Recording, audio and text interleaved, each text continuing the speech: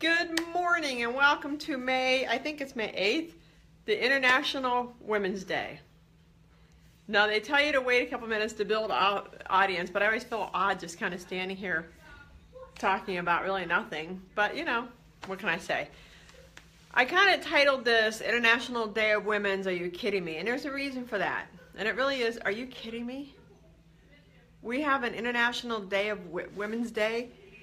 We have marches still. You know, I'm older. I thought this would all be resolved back in the 70s. I was such a Pollyanna that I believed that in the 70s we'd have equal pay, equal rights, equal everything. Everything would be great for us. And then here we stand in 2017 and not so much. If anything, I feel like as women we're stepping back. We're getting less instead of the more that I thought we would have. And it amazes me because you know, we're half the population at least. So we should have everything that we want. We should have the equal pay, the equal rights, equal everything. But we don't. And it just drives me crazy. I remember back, you know, when I was in the military back in the 70s, I had this one sergeant, Sergeant Golden. If you're watching a Sergeant Golden. And he called me in his office, and he was not, I mean, he was a big man, and I mean big as in big, not big as in tall. And he called me and he's like, you know, I could help further your career if you know what I'm saying. You want to go out for drinks? And I'm like, no. Because first of all, I knew I was never going to stay in the military because it did not fit my personality. Too many rules. Rules to me are more of guidelines than black and white. But I thought, you know, I walked away and I was so indignant. I told everybody, can you believe this guy?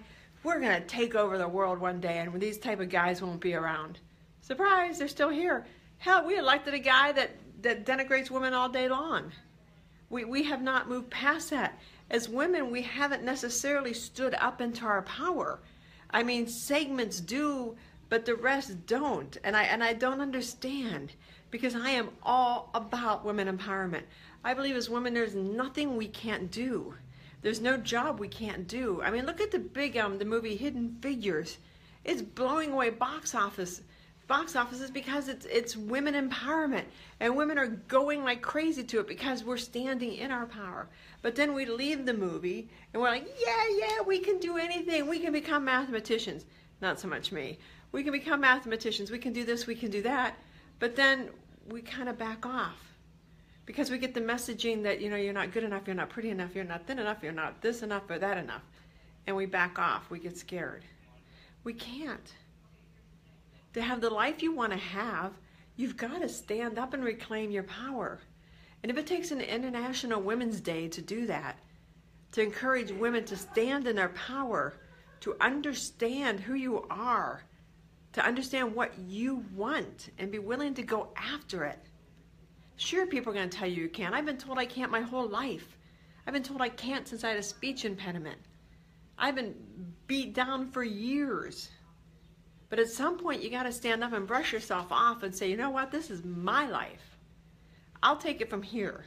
You guys did what you did. As I told my parents when I left at 18, I was sitting in a Pittsburgh airport, getting ready to fly to San Antonio, Texas, to Lackland Air Base. I looked at my parents and said, you know, I love you guys, and you did the best you could. But I'm 18 now, and I've got it from here. Anything that's good, I take credit for, and anything bad, I take credit. And when I was homeless, I took credit for it, and when I boomed, I took credit for it. Because it was my life. This is your life. Make every day Women Empowerment Day. Make every day your day. Get up every morning and say, this is your day to stand in your power. This is your day to be you. Accept your responsibility. Stop waiting for somebody to give you approval, because it's not going to happen. Stop waiting for somebody to say you're good enough. Because it's not going to happen.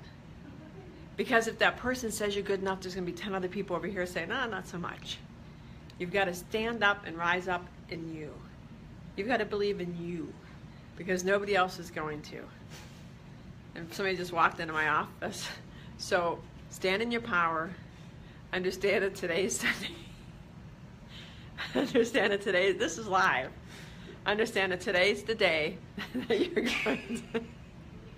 I am so sorry. Stop it. I am so sorry. This is my wacky team I have. Understand that today's your day. and that you've got this. And I apologize for that. Let me shut the door. This is what happens when you try to do this while you're at work, on your break. Today's your day. Make it your day. Make it special. Take time to laugh. Take time to allow people around you to do goofy things. In my workplace, it is goofy because that's what I want. That's the type of person that I hire. I want people to understand, to be fun, and I want people to be comfortable with who they are. And they stand in that power. I'm sorry. So I'm back. So stand in your power. Be who you're meant to be. Embrace you. Stop asking for approval. Stop looking for approval. Stop hoping the world's going to send you that magical message to tell you you're awesome. Because you're awesome. Everybody on this planet's awesome. So make every day your day, Women's Day. And I'm sorry for the little breaks there, but at least you hopefully put a smile on your face. Talk to you guys later. I'm Karen Barno. Again, I put a little plea out to you. I'm trying to build my YouTube page to make my link pretty. I call it the Make My Link Pretty campaign. Jump over to YouTube and give me a subscribe. And that way when you're on Facebook, you'll know I'm on. Talk to you guys later. Stand in your power. Be the you know you are. Thanks, guys. Bye-bye.